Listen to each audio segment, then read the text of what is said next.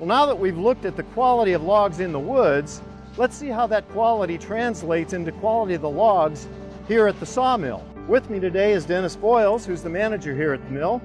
And Dennis, tell us a little bit about these logs you've got here. What I'd like to show you today is what lumber is produced out of the logs that we have laid out here. I've got two rows laid out. I've got a row of rougher logs on this side and a higher quality log on that side.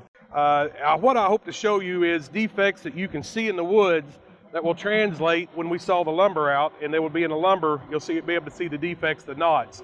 This is a red oak log. It's a poor quality, a rougher red oak log.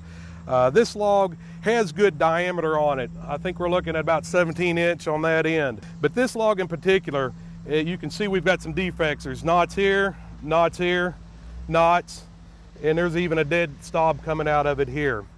And what that'll translate in, when we saw that board, we will have knots showing up on the lumber. Now, if you just had one or two knots, that's not a problem. We can make our cuttings around that. This log in particular has a lot of knots down various different sides of it, in which you cannot get those good, clean, wide boards without knots. If you can also see on the end here, this log has had some grubs in it. It also has a little bit of mineral in it. What we're planning on doing with this log, so we can watch it through the mill easier, we're going to go ahead and mark the ends of the log with red paint. So when our lumber comes out, every end will be red and we can distinguish. The better log will mark with blue. Well, Dennis, we've seen some characteristics that you really don't want to see in a log. How about showing me a really nice log? All right, Sam, be happy to. What we have here, this is also a red oak log. It's a little bit bigger than the other log. This log is 19-inch on the small end. But as you can see, it's a very uniform log. It is very straight. There's not a crook or a bend in it. And as far as looking on the sides of it, you do not see the knots or the defects that you did in the previous log.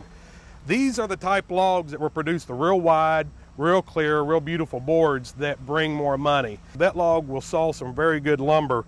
It's got the bigger diameters. It's not been cut prematurely. And the wider diameters do help a lot.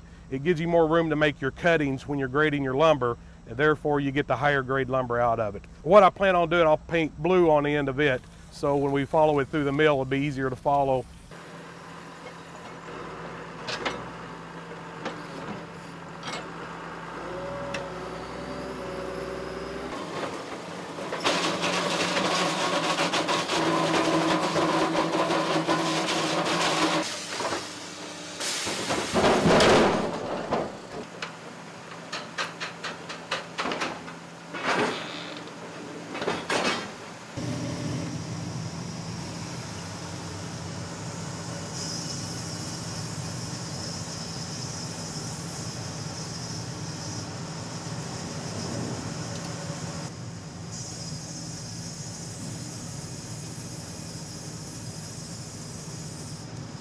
Well, now that the logs have been cut up into lumber, let's take a look and see what those defects look like actually in the boards. You can look down these logs. You've got some rot. There's your knot with the hose in it. It's just a lot rougher log. In fact, this board here will go into pallet stock, which is about the lowest grade in a board you can get. You can see the ants that have came into it. Here's a nice board. You do get some good boards out of those rougher logs. But you can see the overall quality is not as good.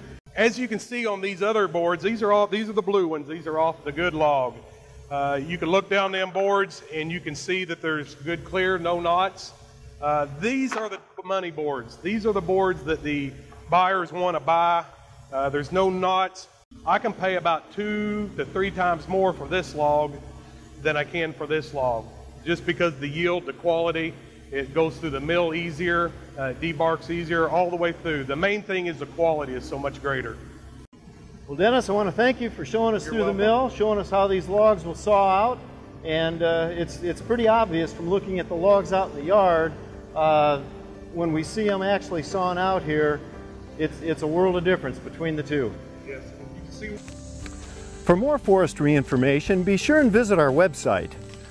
Thanks for watching, and we'll see you in the woods.